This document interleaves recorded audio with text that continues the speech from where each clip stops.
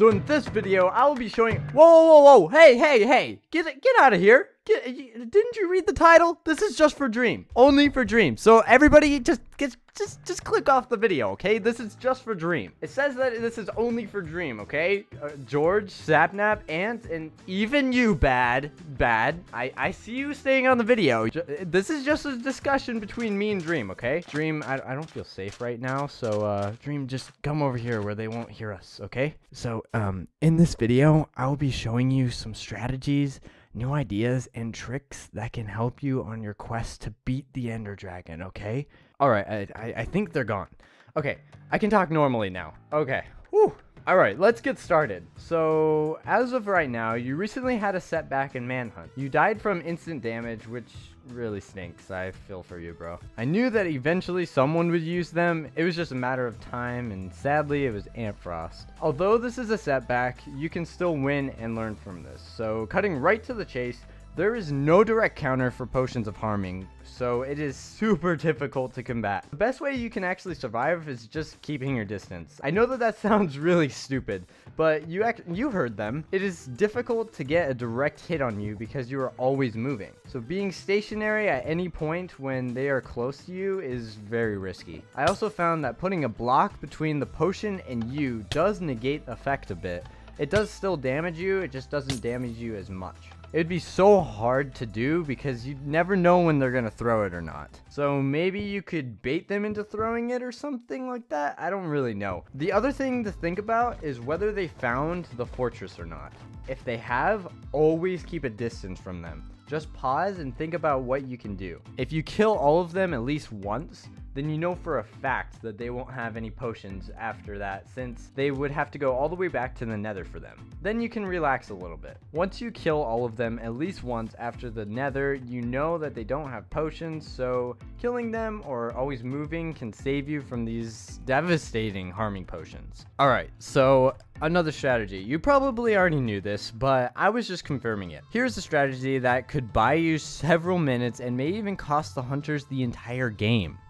What is this strategy, you might ask? I'll show you. Just simply tame a dog and name it Dream, and then kill it with lava or something. The hunters would be cheering, and they may even throw the game. They could think it's all over, and they might even intentionally kill themselves just to get back to spawn. Seriously, it's not that out of the question. Then you could well be on your way to defeating the Ender Dragon. This isn't a new idea, and you probably saw it on Reddit, but yeah, I just wanted to let you know. You have already most likely seen this on Reddit also, but if you Ender Pearl up to the nether roof with a weeping vine, you can clutch on the roof to get away by placing a block underneath you like this. Oh, and by the way, you can do the same thing in the overworld if you find a mountain or something. So it is a great way to get away from your hunters and to keep you from dying as well. Dream, you already did a version of this strat in the 1v4 finale rematch.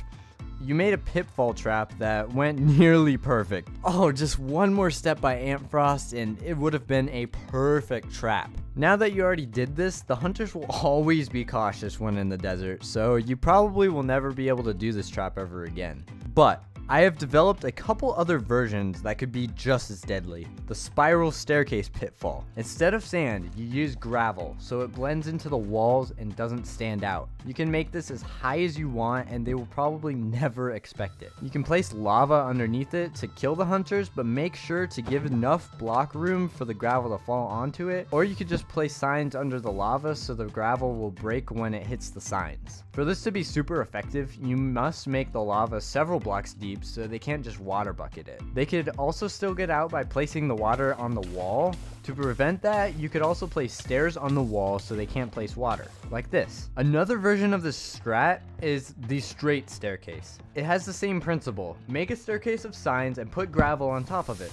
You can make this as big as you want. If you want the lava to be from just one source block, go like this. Make another staircase below the signs. Place the lava on the top block and let it flow, then break the blocks under the lava. You should have something like this. Trust me, they'll never see this trap coming. You could also make just a straight tunnel and use the strat as well. With these simple strats, you could probably kill all of them in just one strike. That's insane.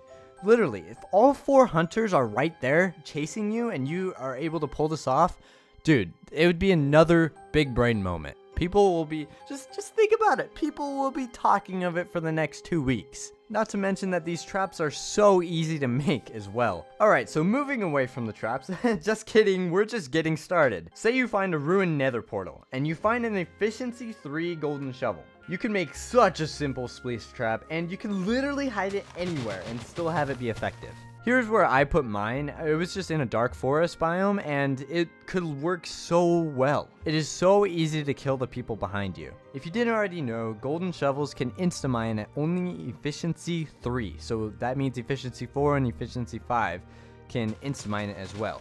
Which means you have a decent chance at finding one in a ruined portal chest. Also, ruined portals are actually pretty common. There can be multiple you come across in each manhunt, which can be very overpowered. I also gotta mention this, that a golden shovel has a 20% chance of spawning in a ruined portal chest, so that's actually a 1 in 5. So it's actually a pretty decent chance that you get one. Other than efficiency, which I just explained, there aren't really any other enchants that are that game breaking besides the one you've already done, except Silk Touch, which isn't game breaking but could be very, very useful. For instance, you can get stone so they can't track you in caves and tunnels. Now for the memes. Just think about this. Just pause and think about this. For the memes. Say to yourself, for the memes. You mine a single diamond ore and place it down in a cave. You somehow lure the hunters in the same cave as you. You could just, I don't know, smelt something, I don't know, just have them, just lure them into that cave. Then put a trap on the diamond ore.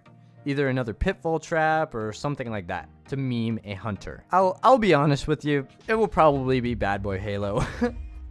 I mean, he'll be like, ooh, diamonds, and then he'll mine it, and then boom, your trap is set off and he dies. It would be hilarious, but you could always use the diamond for an actual advantage. Speaking of ores, get some redstone ore with your fancy Silk Touch pick and make a trap with that. It would probably have to be in a snow biome to hide it under the snow. If you didn't already know, redstone ore sends out a redstone output when a player just simply walks on it, and snow doesn't affect it. So yeah, you could do a pretty savage trap with this concept. I'll leave it to you to make up the killing mechanism. You've probably already heard of this one, but here I'll just show you.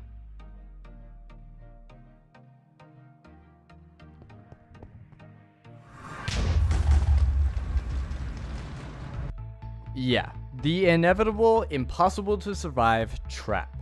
Or is it impossible? No, it is not. It is actually possible to survive from this trap. This goes into a big brain strategy. Start a raid.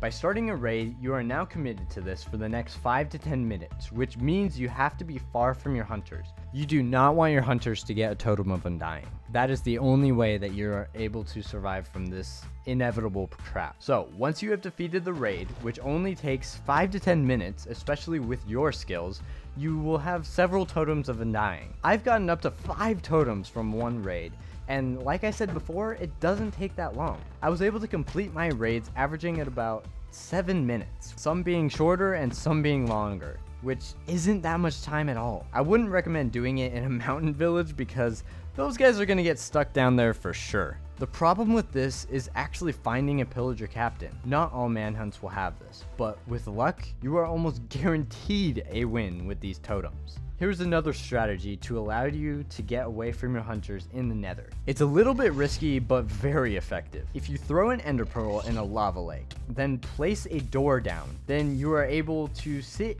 right there in the lava lake. Then all you need to get out of there is a couple of blocks and a trapdoor, like this. So that is a very good strategy at distancing yourself from the hunters. Alright, enough messing around with these mediocre ideas. I don't know if you've thought about this at all, but here we go. With this weapon, you should be able to outmatch even 4 hunters. What is this weapon that can slay 4 super experienced players, you might ask? Well, you see here, there's these things called hacks.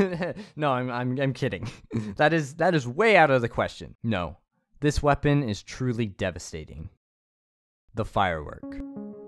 Or more specifically, a crossbow and firework. A direct hit with this firework will knock out 5.5 hearts of damage with full iron armor. Not to mention it can attack multiple targets at once. Combine that with quick charge and multi-shot, and you are an unstoppable killing machine. Also, you can have several crossbows locked and loaded at any time. All it takes is 2 iron, 4 string, and a little bit of wood to make 2 crossbows.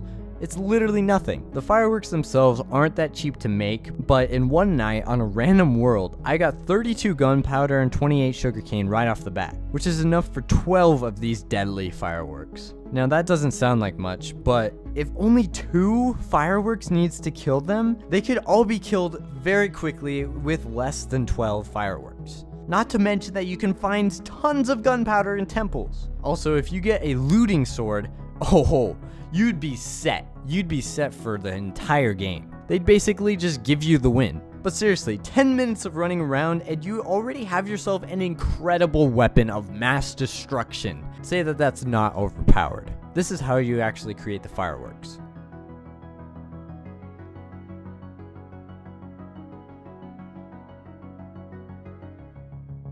Boom! I have just given you a bunch of strategies for Manhunt Dream, and I challenge you to use some of them. Hold on, don't leave yet. I still have some tips for you. Tip number 1. Please burn the hunter's items. There have been so many times they've just gotten their items back after being killed. So please barbecue them. Tip number 2. Use the fishing rod more often. It is crazy overpowered. You used it in one manhunt and then in the next, 2, 3? You didn't use it at all. You should use that more often. It is seriously overpowered. Tip number 3. You probably already do this, but find seeds that are good and find some that can favor your strategies. And finally, tip number 4. Keep being amazing, bro. You are doing phenomenal. Hope this has helped you out, Dream. I hope that this video has brought new light some ideas and strategies that you haven't thought of before, and I hope this wins you a manhunt. And those of you who are not Dream and still decided to watch this video, I know where you live. No, I'm just kidding. I hope you all have a wonderful day and a happy new year. I'm your host, ShadowMage, and I'll see y'all next time.